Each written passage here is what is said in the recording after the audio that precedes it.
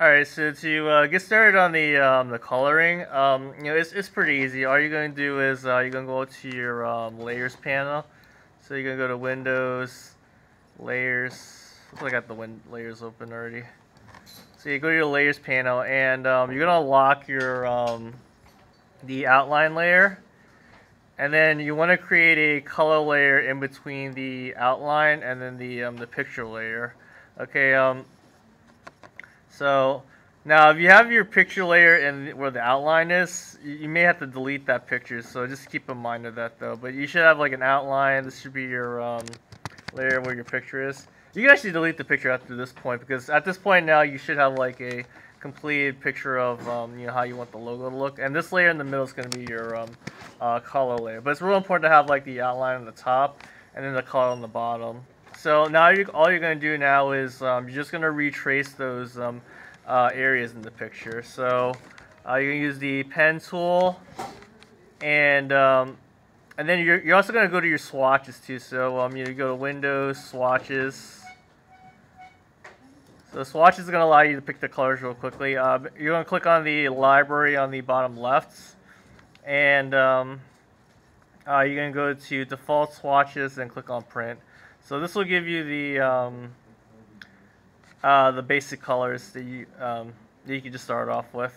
All right, now for the now we're going to do 4 different variations of the colors. Originally I said we were going to do 3 of them, but when you play around with the colors, it doesn't really take too long to change up the colors, because once you've set the shapes where all the colors are, it's really easy just to change the color. So the first variation, which is what I want you to just focus on for now, is we're just going to mainly be doing it from like black, gray, and white. Okay, so you're going to mainly be using these tones here.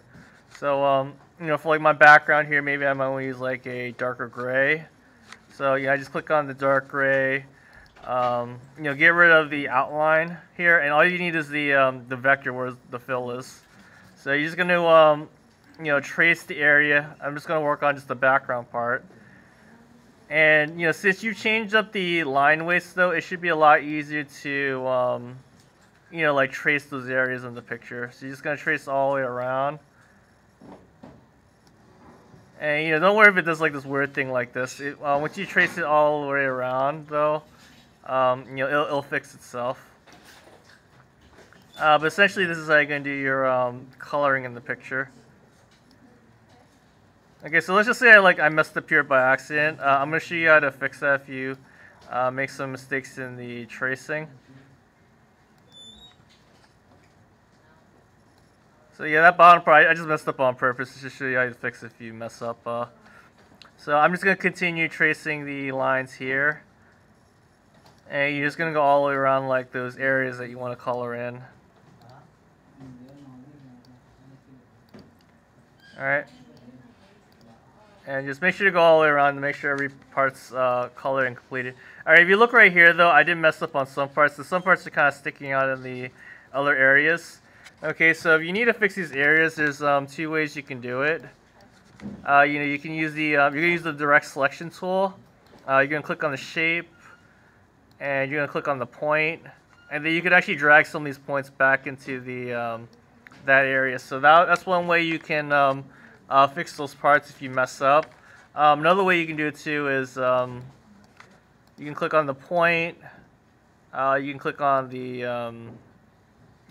shape, the point, and then sometimes if you delete it, it'll get rid of those points too. So I'm just clicking on the point, I'm just deleting it. And then you can actually go back with the pen tool to reconnect those lines together. So if you happen to mess up on it, those are like different ways you can fix it. But essentially you're going to trace those separate shapes and the colors. And if you incorporated words in the picture, so actually, I had some words in this picture here. You can go back to those letters. Again, you may have to unlock the outline tool. You can just click on the letters, and you can just change those colors as you're working on it. All right, but that's essentially going to be doing after you, to do the coloring. So you just do that for like each of those shapes. Again, I'm just going to work on the eye here, and I'm just going to use the black for the eye.